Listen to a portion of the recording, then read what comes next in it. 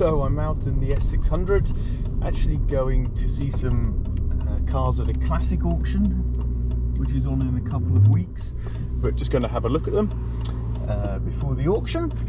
And today things are going well in the S600. So I've had a few issues, some of which I said about in my previous review video, which you can see. I'll link here. But actually, there's been quite a host of problems with this car. You know, it's a funny one because some of them come and go. Some of them seem to get worse, and some of them go away and never come back. So, you know, I've had quite a few niggles with this car. But as I say, today's a good day because quite a lot of the problems have gone. So, where to start? The W220 era Mercedes S-Class is fairly notorious for having quite a lot of issues. Electrical gremlins, problems with the ABC, suspension system, etc. And of course, it's the age of car now. I think they made these up to 2006 in the UK. This is 2003, so 21 years old now. But I think they started out in, was it maybe 1998? Correct me if I'm wrong in the comments. But yeah, so they're fairly old technology. They came with a lot of what at the time was cutting-edge electrical systems and technology, and of course those are just prone to going wrong over the years, and some of the fixes are stupidly expensive, really. And of course you've got a V12 BiTurbo engine. It's very rare to get a V12 that is cheap to service and maintain and to fix if there are any problems. So maybe I'll start with some of the more minor issues, a couple which I'll show you from outside. So in addition to a little bit of damage which I knew about when I bought it, on the wheel arch there, a bit of scrape there, some minor bubbling on the roof here, a tiny bit of rust. You may be able to see the other side. Nothing terrible, but a bit of a pig to fix. And then this bit, as you can probably just about see, maybe, there we go, is loose and vibrates around. So I need to tie that back on. It's become detached, obviously, so it's kind of redundant, but yeah, another slight issue. And then on the inside, so there's a couple of issues that the dynamic seats have never worked. I've actually not really looked into it. I think it could be, I can't remember what the name of the pump that's likely to be the culprit here. I've not looked into it because it's not something I'm particularly bothered about. It'd be nice to have them working, obviously, but yeah, I not had the time, energy, and probably don't want to spend the money on getting that fixed. The trouble is with this era of Mercedes, it feels sometimes like you're chasing something. No one quite knows what the issue is, or they think they do, and it turns out to be something totally different. So you can chase your tail and spend a lot of money trying to diagnose these problems. Not many people actually know these cars really inside out and that well, is my opinion and my experience. I certainly don't. There's some good advice on forums, etc. But even when it comes to you know, mechanics, even mechanics don't seem to know the ins and outs of these cars necessarily that well. So that was one issue, as I say, quite minor. I had a central locking issue where the fob didn't seem to unlock the doors. It did immediately after a journey, but then seemed to fail to do so if you left the car standing for a while.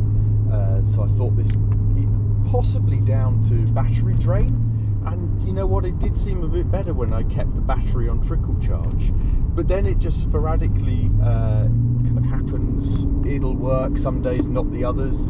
I wonder if the button on the fob is a bit old and worn, 21 years old, but sometimes it seems to work when you press it in particular ways and sometimes not.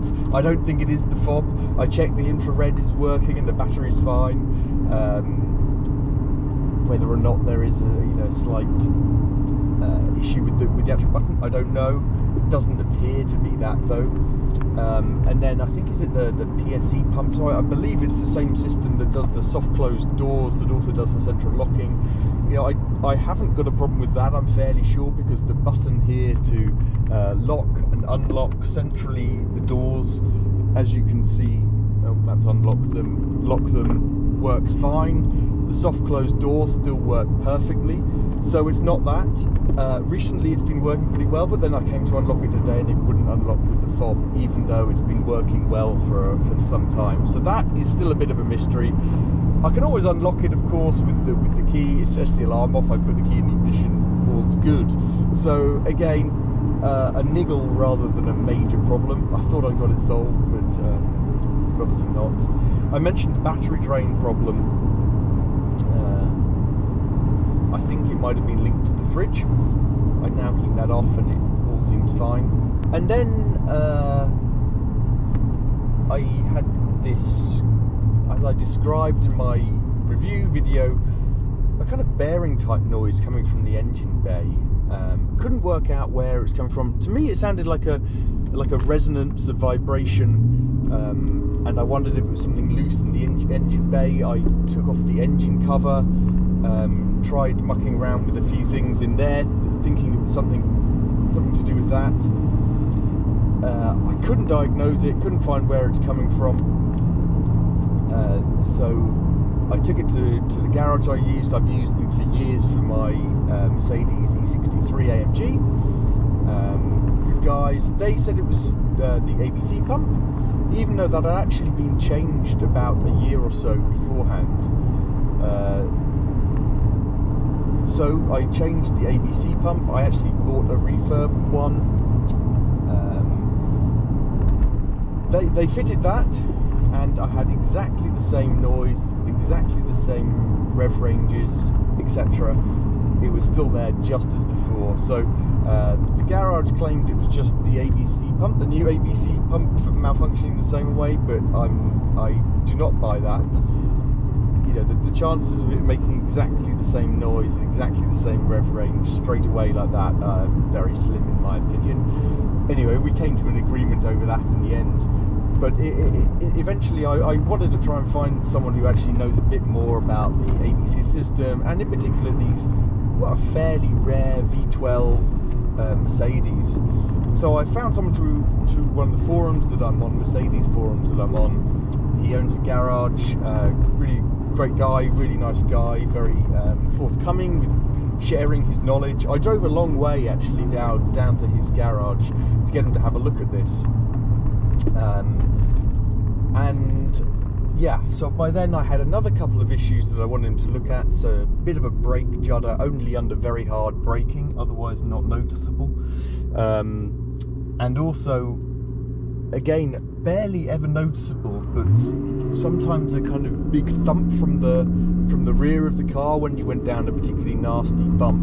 I've only noticed this like a few times ever, but I thought I'd mention it when I went down there. So he had a look over the car. He said, yeah, your discs are screwed basically, so new pads and discs needed. What else? So he said the thump was actually a rear subframe bush, which is a really big job actually to change in an expensive one, and I'll go into some of the costs later of how this mounts up. He does not think it was the ABC pump, but he had a look at the ABC piping, which had been totally redone maybe 2 years ago at a cost of $3 grand or something for this car, and he said it was a total mess, a total nightmare. But he said that the ABC pump, the noise was not coming from there. However,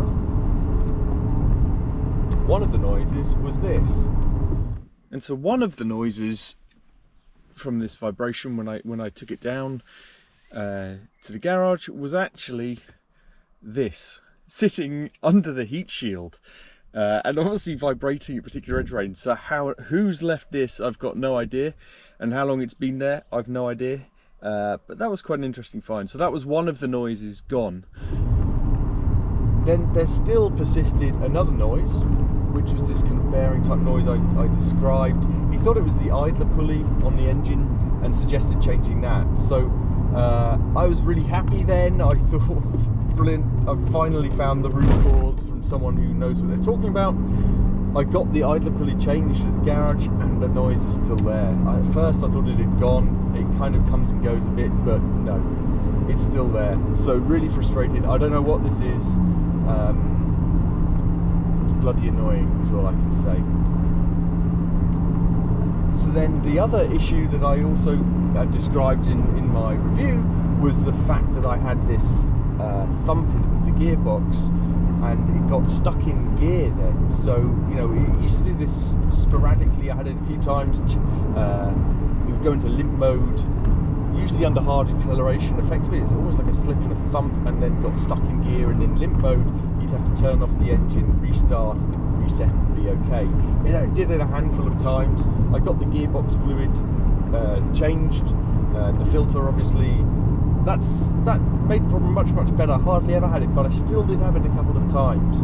And you know, from what I'd read about it, it did seem likely it was the speed sensor, the plate on the gearbox that has the speed sensor probably needed changing. I should have done it at the same time. My local garage, they didn't want to do it. I should have known better really and done that. So taking it down to this guy who looked at the 8C pump, he said, yeah, that's the issue, you need to get that sorted.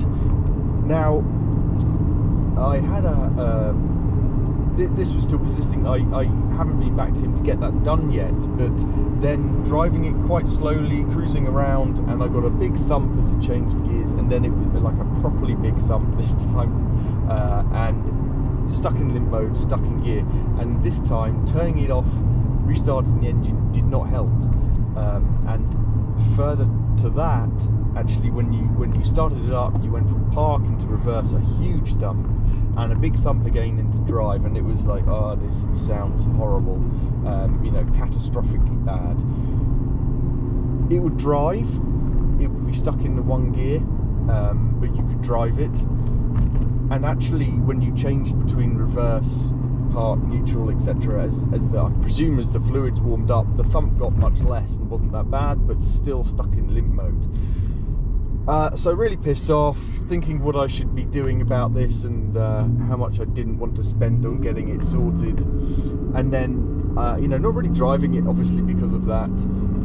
Got back in it, you know, I did a few miles just to keep it ticking over, and then got back in it quite a lot of weeks, a couple of months later or something, and miraculously the gearbox now as smooth as ever, as if nothing had happened. So very strange. You know, obviously I think it probably is the speed sensor. Quite why it is now working fine, I've no idea. I did disconnect the battery at that time because I got locked out and couldn't open it, and I think I'd already tried that, but perhaps that reset has reset it, at least for the time being. I obviously don't think that's a kind of solving of the problem, if you like. You know, I think there's a serious issue, and I think it is the speed sensor. So that's another one for another day. So yeah, when I took it down to this guy who knows these cars, these V12s inside out, he had a look over the whole car. He also said, as I mentioned, there was some minor oil leaks. So the parts for the brake discs and pads, for the speed sensor, gearbox oil change, for fixing the rear subframe mount. Oh, and he also said that for the belt tensioner, also a right rear strut was needed, which was actually probably part of the cause of this occasional thump that I had over big potholes. That was a 1,500 part to start with, but the parts just for that came to 4,200, so £4,200. I imagine all of that work would be 2 days, I'm guessing, in labour, particularly the rear subframe mount. Yeah, that's going to be at least 2 days, isn't it? The gearbox job is a fairly big one, but let's say it was 2 days. You're then talking another, from 1,500 to £2,000. So let's say that bill comes in at roughly 4,000 parts, roughly 2,000 labour. That's £6,000. Now on top of that, he said the the ABC pump. Now bear in mind, I've already had the pump changed recently. He said the pipe work was so bad that he thought with the amount of labour it would take to correct that, he'd probably be looking at around a £3,000 job. However, he did also say it was so bad he didn't want any part of it. So yeah, that's not good. So whilst he was there, he said there's also a couple of minor engine leaks. He said the engine needs work. Just done some work on one of these to get the engine sorted for someone else on exactly the same car. That was a £7,000 bill. So, you know, to get this car back to top-notch order, you're talking the £6,000 for the kind of basic parts, the basic things that are essential to get done, another £3,000 for the ABC system, another £7,000 to sort out all the engine foibles, let's call them. So that's £16,000. You know, I bought this car for something like 5,000 something. So it's crazy, right? Now, I've probably bought a lemon, fair enough. How much of this is down to the the W220 just being not a great S series, and now at 21 years old these things started to go, I don't know, versus how much it is I've just bought a crap car. Probably the latter, but interested to know any experiences that people have had that are similar to mine. It's not a happy story, so I haven't quite yet worked out what I'm going to do yet. I don't think I'm going to be spending £16,000 on it, put it that way. So yeah, I've got a bit of thinking to do. One thing I didn't mention, which seems minor now, the airbag light comes on. It came on since I got it. I knew about it when I got it. I think it's a sensor or a wiring fault. I got it sorted for the MOT when I had that done on it, but the light came back on within a couple of weeks and remains on. To me, it's no issue. You can reset the warning when you start up the engine, but that's another thing. So yeah, it's not really a happy story for this car. Like I said in my review video, I really want to like this car, but I really struggle, and this really just makes it impossible. So I'm gonna have to think about what I do with the car. You know, I don't really want to keep it running it for too long with all these problems and potentially exacerbate ones that are already there, create new problems, etc. Equally, I don't want to spend 16+ grand on getting it fully sorted. You know, even the middle ground of getting some of the things sorted is still, you know, possibly a 5-figure sum, over £10,000. So yeah, not great news. And you know, I should really know better. Buying a 21-year-old S-Class that's a V12 BiTurbo, all the kind of complex systems and problems that these have, you know, it's kind of comes with the territory. So I have to say I'm not that surprised. I should say that when I bought this, you know, I was aware of all these, or a lot of the potential issues. And I thought I was choosing wisely. This car had the ABC system totally redone a couple of years or less before I bought it. One of the other major and very expensive problems on these is the coil packs. It had those replaced. Again, an expensive job. And then I thought, well, those are the two biggest issues with these. It's got a good service record. You know, something like 11 service stamps, plus it's been off the road for 3 years, so you know, it was reasonably good. It had quite a lot spent on it, you know, ceramic coated and all this kind of stuff in recent years, so I thought I was being relatively sensible, but my conclusion is there is no sensible when you're buying a car like this, and you never know what huge bill's around the corner. So yes, maybe I'll build a lemon. You know, was it brave or stupid to buy this car? I think it was brave. I also think it was stupid. And you know, probably a lesson learned here that even when you think you're getting a good one, you never really know what's around the corner, and the potential bills are large. So yeah, mistake, I hold my hand up, there we go, that's life. I move on, I think what to do with this car, and yeah, the car journeys go on. Well, thanks for watching. I'd be really interested to know of any experiences, similar experiences that people have had with these cars or similar. Thanks for watching.